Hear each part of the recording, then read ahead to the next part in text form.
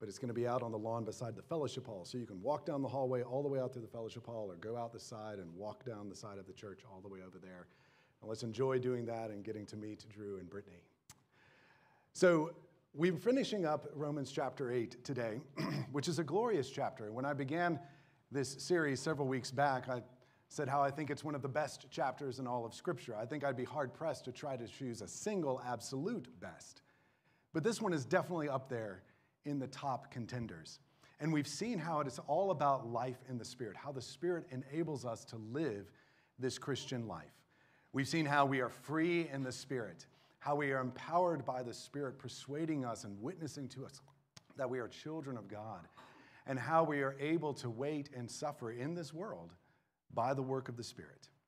Now, the cross is always still at the center of all of this because, of course, it's the Spirit's main job to bring the truth of Scripture and all that Jesus has done for us down deep into our hearts so that it actually becomes real to us. That's how he strengthens us. So today we're going to finish with the end of this passage, which is the climax of this beautiful part of Scripture. So let's go ahead and read it, verses 31 to 39.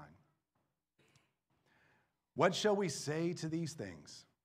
If God is for us, who could be against us? He who did not spare his own Son, but gave him up for us all, how will he not also with him graciously give us all things? Who can bring any charge against God's elect? It is God who justifies. Who is to condemn? Christ Jesus is the one who died, more than that, who was raised, who is at the right hand of God, and who is interceding for us. Who shall separate us from the love of Christ? Shall tribulation or distress or persecution or famine or nakedness or danger or the sword? As it is written, for your sake we are being killed all the day long. We are regarded as sheep to be slaughtered. No, in all these things we are more than conquerors through him who loved us. For I am sure that neither death nor life, nor angels nor rulers, nor things present nor things to come, nor powers, nor height, nor depth, nor anything else in all creation will be able to separate us from the love of God in Christ Jesus our Lord. This is the word of the Lord. Father, we thank you for these beautiful truths that we have sung about, that we have confessed about, and now we get to hear from your word. Lord, I pray that by the power and work of the Holy Spirit, you would work them into our hearts, persuade us of their truth, so that we might be strengthened in him. In Christ's name, amen. So back in June, we had the pleasure of having summer Bible camp here at the church, where we had many dozens of young kids come and learn about the love of Jesus through crafts and songs and snacks and games, and of course, Bible times. And I had the pleasure of being able to teach those Bible times, which is really fun and rewarding.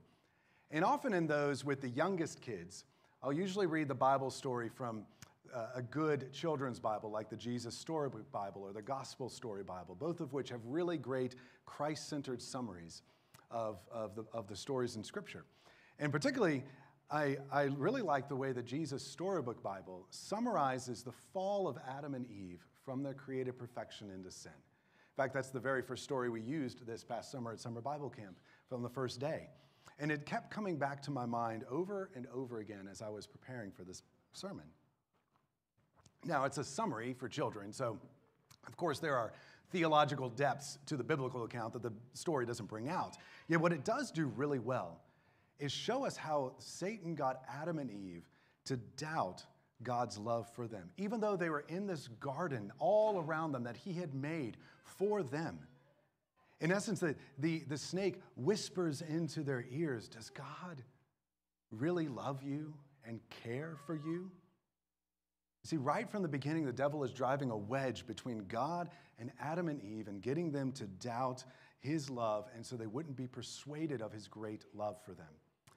And then the Jesus Storybook Bible goes on to narrate, it says, the snake's words hissed into her ears and sunk down deep into her heart like a poison. Does God love me? Eve wondered. Suddenly, she didn't know anymore. Then after she eats the fruit and gives it to Adam for him to eat, the story goes on to give us one of the major implications of that for all of us, of that sin for all of us. It says, and a terrible lie came into the world, It would never leave. It would live on every human heart, whispering to every one of God's children, God doesn't love me. And we still hear that lie today, church family. When our circumstances turn sour or unbearable, when we struggle with our own sinfulness, when we're hit by tragedy, when we feel like we're suffering for the sake of Christ, and when we just don't understand the evil going on around us and we lament it, kind of like we heard David do earlier, that lie rears its evil head again. And if Satan was so successful with Adam and Eve, with that lie and the glorious perfection of the garden, then how much more is he going to be successful with us, right? Well, Paul is challenging that lie in our passage for today. What shall we say to these things, he says. And that's a reference certainly to what he's already said in Romans chapter 8 about the Spirit's work in our life. But it really goes, it's more than that. It's bigger than that. That these things encompasses everything Paul says, all the way back to chapter 1, verse 16, where he introduces the gospel. And so he's asking the question, how are we to think about these things? How should they impact us? How should we dwell on them, discuss them together, and respond to them? And then he shows us how, with 3 who questions, which I think are primarily about the attacks of the devil on us, where he assaults our faith and our assurance with this age-old lie. There are 3 places that Paul shows us where the devil attacks us. Our circumstances in verse 31, if God is for us, who can be against us? That one. Our sinfulness, verse 33, who shall bring any charge against God's elect? Who is to condemn? And then our relationship with God in verse 35, who shall separate us from the love of Christ? So let's look at the circumstances that often tempt us to believe that age-old lie. You see, the devil loves to use our circumstances to try to get us to doubt that God really will be for us all the time. That his plan is certain and always good, like Paul said back in verses 28 to 30. I mean, because sometimes we look around and we wonder if really God is working, because it doesn't always look that way to us. When our children are struggling or injured or seem beyond our help, when someone that should love us is a constant thorn in our sides, when our life is not at all gone the way that we thought it would or dreamed that it would, or when we just can't make sense of all the stuff that's going on in our country or in the world, we think that. When that kind of stuff happens, we just can't help but think, God, are you actually really, truly, completely for your people? Can I really trust your work here with this thing that keeps me awake at night? And the devil loves to throw gasoline on those little flames of doubt. And Paul's answer here is so good. This actually is my favorite verse in the Bible. He who did not spare his own son, but gave him up for us all, how will he not also with him graciously give us all things? In that short verse, Paul points us to God's great love for us and his constant gracious work in our lives. Now, Paul doesn't actually mention God's love here, yes, but it's there, and how Paul brings out that it is God who gave Christ for us. Who's doing the action here is so important. God is the one doing the giving. You see, I think sometimes we're tempted to think, or we know that Jesus loves us, but we're tempted to believe that the Father loves us only grudgingly. You know, like because Jesus does, and he died on the cross for our sins, so then, the Father now kind of has to. I think we kind of view him like that grumpy and snobby in-law who puts up with us because we're married to our spouse, but if we weren't married to them, they would have nothing to do with us. But that's not what Paul highlights here. He highlights not the love of Christ here, but the love of the Father in giving the Son. He loved us so much before we were even lovable that he did not spare his Son, his only Son, but gave him for us. And that word spare there is deep and telling. There is no bit of punishment or wrath that God the Father spared Jesus from enduring. Think about the story of Abraham sacrificing Isaac. So Abraham was willing not to spare Isaac in obedience to God, but God did spare him. In that story, God repeatedly refers to Isaac as your son, your only son, whom you love. And Abraham, for the greater love of God, was willing to sacrifice Isaac. But in the end, he didn't have to. God stopped his hand right before the knife came down. Yet there was no one to stop God's hand. And he didn't spare his son, his only son, whom he loves, from any bit of the wrath that we deserve. So think about that. The Father gave Jesus and sacrificed Jesus. He put him forward, as Paul says back in chapter 3, verse 25. So yes, it was for our sins, and yes, it was, in the terms of secondary causes, the direct result of the Jewish leaders' assault on him and Pilate's cowardice, but ultimately it was God who didn't spare him, and God who gave him as the sacrifice. The Father loves us that much. It is not just that the Son loves us freely. The Father does too, in giving his Son, his only Son, whom he loves, to be the sacrifice for us. As a former professor of mine once wrote, when we look at the cross, it almost seems as though the Father loves us more than he loves his own Son. That cannot be, of course, but it looks like that. He loves us that much. No greater evidence of the Father's love for us is imaginable or necessary. He loves us that much, and the cross is the certain proof of that love. So then, when the Spirit begins to work that deep into us, we'll sing something like, and when I think that God, his Son not sparing, gave him to die, I scarce can take it in. And because of that great love, why would we doubt that he is for us, really for us, all the time? I mean, that's Paul's answer here. He looks at that truth and he says, look, if he didn't spare Jesus, well then, of course, with Jesus, he's going to give you all these other good things. It's an argument from the greater to the lesser. If God's love includes the greatest sacrifice and gift that could ever be given, well then, of course, all the lesser good things are going to get thrown in there too. Now, the all things here is not everything that we might want or pray for or desire. It's the all things of Romans 8:28 that he's just said a few verses earlier. The all things that God works together for our good. But that's precisely why no one and nothing can ever be against us. If the sovereign God loves us this much, then there's no foe that can possibly stop his plan. That's why we read from Psalm 56 earlier. There, David is running from the bloodthirsty Saul. He's captured by the Philistines, so he's surrounded by enemies, and yet he writes, "What can flesh do to me? This I know, that God is for me. In God I trust. I shall not be afraid. What can man do to me?" And the answer is, of course, nothing. No one can truly be against us, not the devil, not any person in this world, not even our own sinful selves.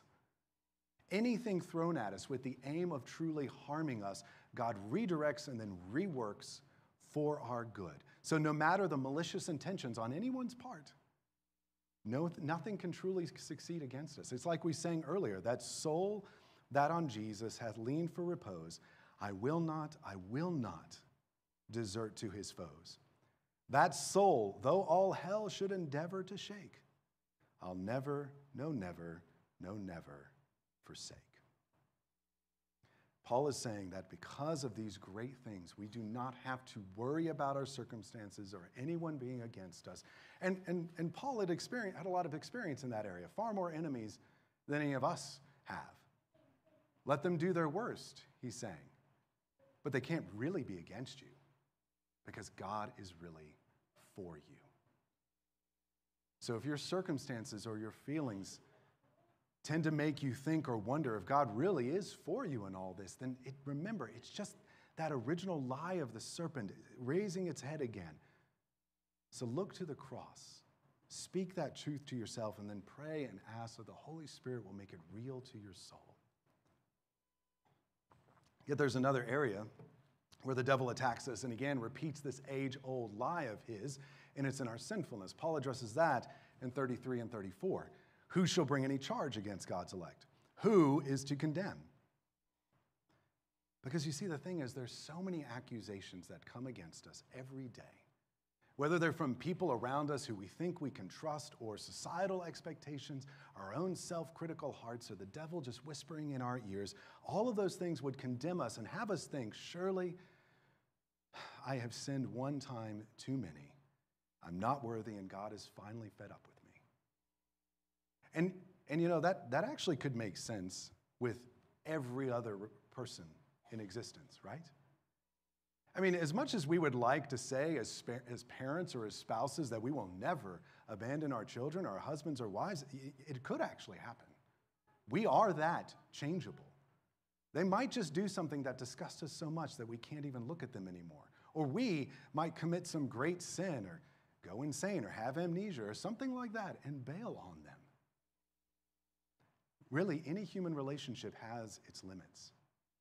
And so we wonder, could that be the same with God? Could there be something that could come to light that would make him change his mind about us? And oh, how the devil and our own sinful selves loves to bring up the lie in that way. They accuse us of the worst sins, and they might even be true. So we have to, they might even be something that we've really done or thought. We need to admit that. But then the implication of the accusation goes on to imply that unless we get to a higher level of goodness, that our status as God's beloved children is tenuous. It might actually change. Yet Paul comes back and he says, no. Because of all of this great stuff that I've just told you about what God has done through Christ by the work of the Spirit, that can't be. Ever. Cannot be. On Monday in our session meeting, I used this passage as the devotional for the elders and the guests and the staff who were all there at the meeting. And we had a really great discussion about it. Some really good comments, especially here. And by the way, it's one of the things about how our church works. I'm the one who gets to stay up here, or Pastor Chris gets to be up here, and we get to say these things, but a lot of it comes from our interactions with all of you, of the wisdom that you give us through all sorts of different things. And on Monday, David Poteet pointed out that these two questions have a slightly different emphasis and answers. In the first one, who can bring a charge? Well, really the answer is only God himself, at least a valid charge. And yet he's the very one who justifies us in Jesus. Or in the second question, who can condemn? That's the authority given to Jesus. For the God has made him the final judge who will sit in judgment over all one day. And yet he is the very one who already took the judgment and the punishment for us. That's why we confessed from the Heidelberg earlier, that little line that says we can, quote, confidently await as judge the very one who has already stood trial in our place. So the only ones who could bring a valid charge or pronounce judgment on us, they are both for us completely. The devil might whisper those things in our ears, reminding us of our worst sins and beating us down for those, but they cannot be validly brought against us anymore. Carville Holton pointed out that that word for charge means a valid legal charge, and there are no valid legal charges left anymore in this courtroom, because anything that the devil might accuse us of, our own self-critical hearts might accuse us of, which may even be true, they are inadmissible in this courtroom. Because you see, any charge, any debt has already been fully poured out and paid for by Christ, since God did not spare his Son. The wrath for my sins and yours, if you have looked to him in faith, the wrath that they deserve has already been poured out on Jesus as our substitute. So the charges aren't valid anymore. Carville said it to me in an email later, and alluding to Psalm 103, he said, "We are separated from the charges as far as the east is from the west." Those cannot be validly brought up anymore. Not now, not tomorrow, not in the final judgment.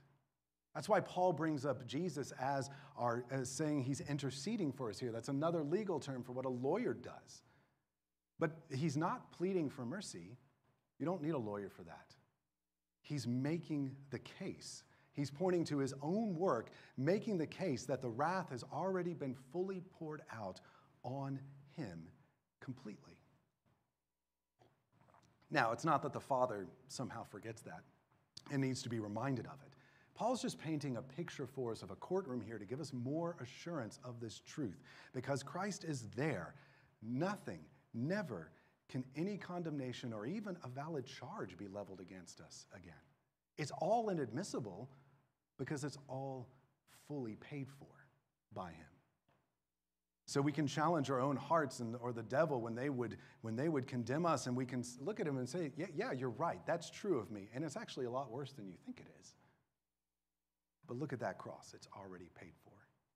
Like we sang earlier, when Satan tempts me to despair and tells me of the guilt within, upward I look and see him there who made an end of all my sin.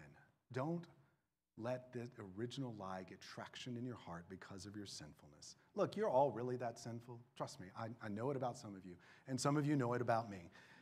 But it's all inadmissible in the heavenly courtroom for those who look to Jesus in faith.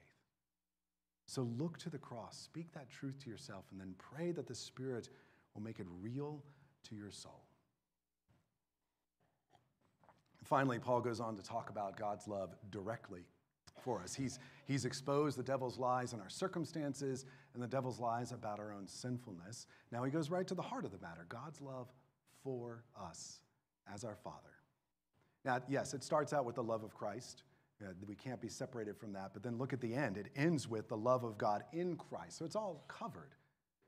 And Paul spends most of his time here probably because this is the crux of what we doubt the most. It's the heart of the original lie.